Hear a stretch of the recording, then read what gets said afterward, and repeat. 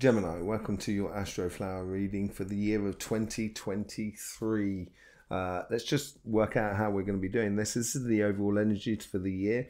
These are the karmic messages, which seem to be really important this time around for your relationship side and for your financial side. So this is for the January through to March, April through to June, July through to September, October through to December. And then we will be doing probably a little bit of clarification on some of the cards, depending on which sort of situation comes out. And also we're sitting on a ley line here, so we're going to get a message from the Earth's energy at the end of the reading.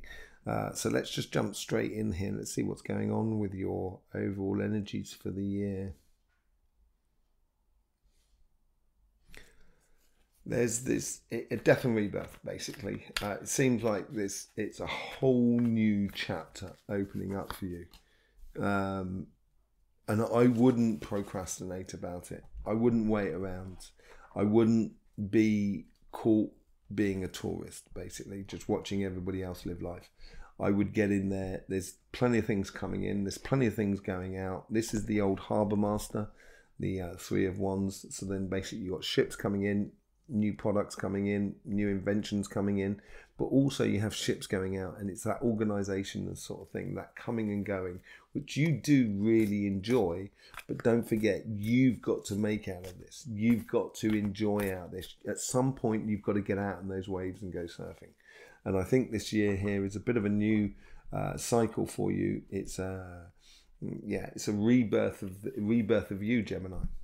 And you're absolutely brilliant, Gemini. You know that. You know, let's just see what's going on in your karmic message for your relationship side.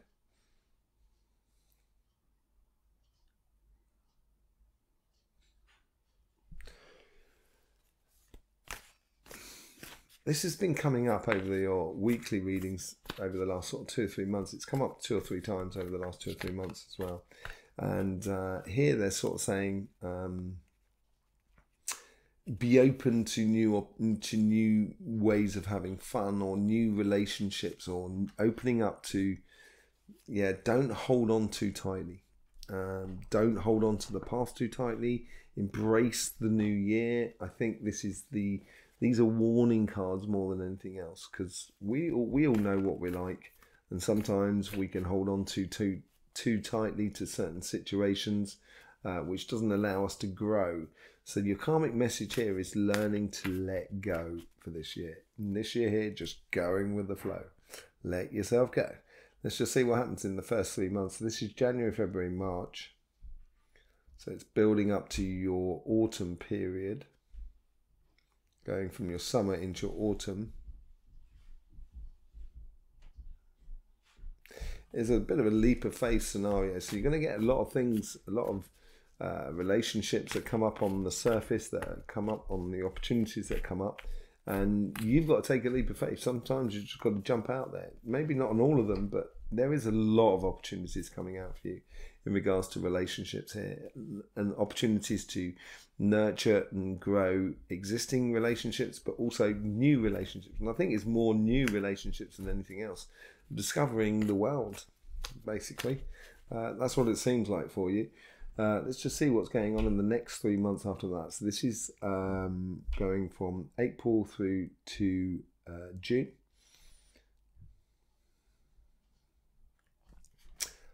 Love is in the air. I don't know what the rest of those words are, but just love is in the air, basically. And this month here, it's, you know, you've gone through your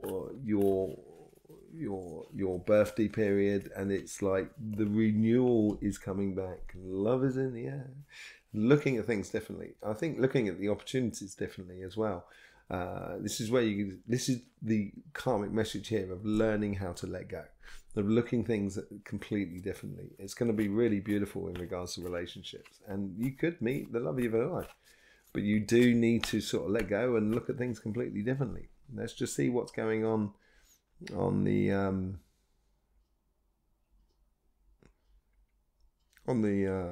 energies from July through to September. There's movement there. So it could be that you get married or you move in with someone, or it could be the movement within the family. So, you know, an older generation that passes on, but then that obviously once they pass on, you become the head of the generation, you know, the top generation or whatever. It could be that sort of thing.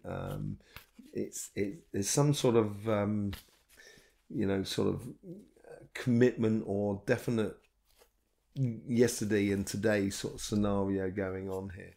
Queen of Swords, very much you. It's keeping your direction and keeping your, you know, the world is changing around you, and if you're going to get married, or if you're going to move in with someone, or if you're going to move house or something like that, or get into new relationships, or take another position within your family and your friends, you're going to need this direction. And it's here as well, we're talking about going with the flow. She has got the wind at her back here, and she is following, her sword is guiding her basically. So allow your mental to sort of guide you through going forward here. And I think if you, those months there, September through to, you know, July, August, September, I think are going to be critical months for you going forward. That's when that lesson should have been learned and put into practice. Let's just see what it's like October through to December.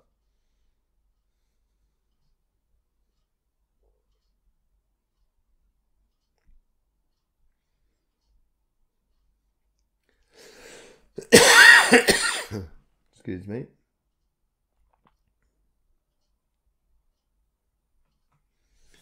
This is much larger.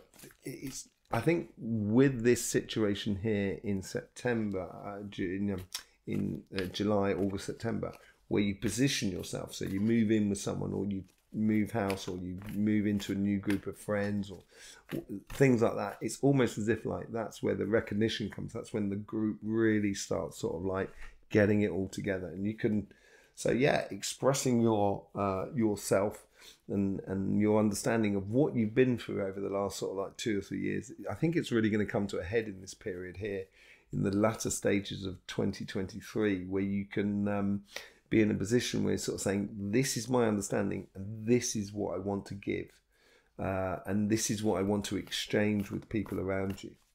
It's going to be really nice. It's a real accumulation. It's a beautiful learning curve for you this year.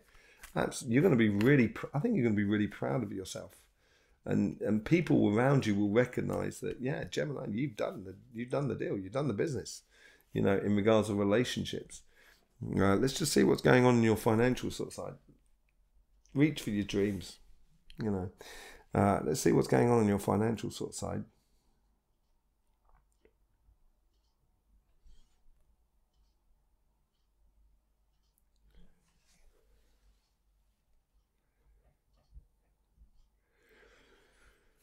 There is a steady growth in that, but at the same time, it's a real sort of accumulation, almost sort of like, I wouldn't say savings, but it's more like you're building a tower. You're building building a tower. There you go. You're building a tower. Yeah. So a tower moment. It's coming back from a tower moment, basically. I think.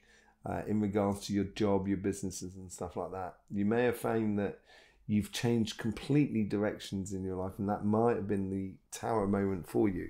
But you're coming back from that tower moment, and it's rebuilding from that tower moment. And I think the tower moment is past. I don't think it's in the future. I think it's really you rebuilding, understanding why tower moments happen in our life. That is what the karmic message is all about. Let's just see what's going on the first 3 months here. There's a lot of work going on here. There's a lot of small stuff. So it's like being an ant, doing lots of different things, being really quick and being really, really busy. You may not see a lot of the financial rewards of that busyness, but it's setting things up, I think, more than anything else. Yeah, you may feel you've got a lot of work on. In the first 3 months, it's a lot of organisation, collecting things together, accumulating, as I was saying. You know, that's what the Ten of Wands is also about. It's accumulating things. And that can be a really bad thing, But in this situation here, I think it's a really good thing. You're accumulating assets within your life. And I think those assets are going to play out in the latter stages of 2023 in a very big way, in a very good way for you. Let's just see what's going on for April, May, June. So this is your birthday period as well. This is your transition. It's like you're saddling the horse here. And this is you coming out of the stables on your horse. Basically, you're all dressed up to the nines. You're ready to rock and roll, and it's time to go. And yeah, I would go. You may find that there is, people or situations around you. It may be the fact that you might have left a job, that people are not happy with you leaving a job and stuff like that, going and following your own career and going for your own dreams and aspirations. But I think you can walk away from that, and I don't think it's going to serve you anything to sort of deal with the past. I think this is tied into that tower moment, which I think you had last year, and I think it's a tower moment within you rather than outside of you. You realization and kind of go, do I really want to do this job? I could sit in this job for the next 30 years, or I could sit in this job for the next 10 years, but do I really want to do it?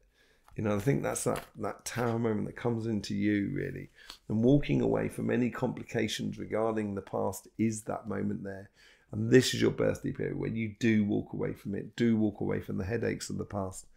And let's just see what's going on for July, August, September.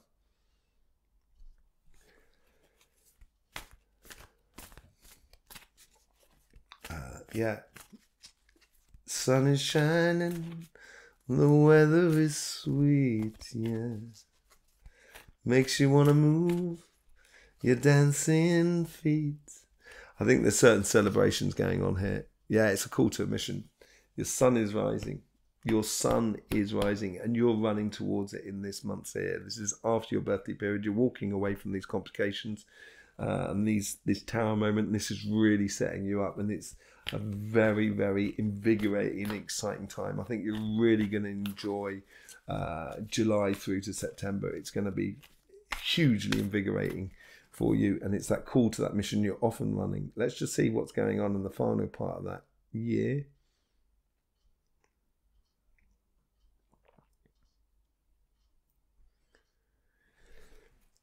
This is where you discover the whole new you, maybe working in a completely different industry or doing something completely different. So let's just say you were an architect and now you're selling bracelets and jewelry at the beach. It's that sort of difference. It's financially rewarding, but it's just the most thing is it's making you feel that you're completely at one and at happiness with where you are.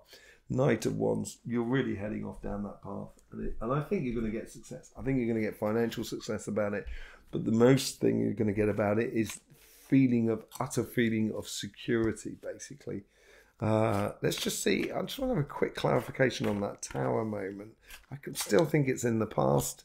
I don't think it's in the future. It's the Five of Swords. It's built out of disappointment. And I think that disappointment's from your own self. It's the Ace of Cups. I think the realization was of kind of going, I'm not living what I want to live, and I'm doing it for other people. And it's revealing a lot of things within you going forward. And I think that's what you're walking away from this year. And it's going to be absolutely brilliant for you. Really, really nice for this going future. As I said, we're sitting on a ley line here. Let's just see what the Earth's energy. So I just need to connect to that Earth energy coming through. There it is.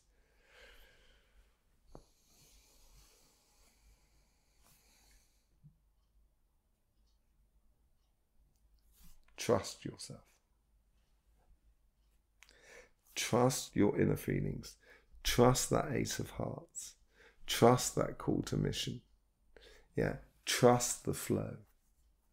Trust the people that are around you. I think this is all to do with trust.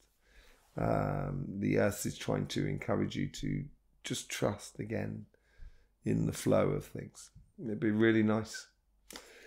There's loads of things going on this channel over the Christmas period. It's going to be absolutely amazing. We're going to do readings that you've never seen before.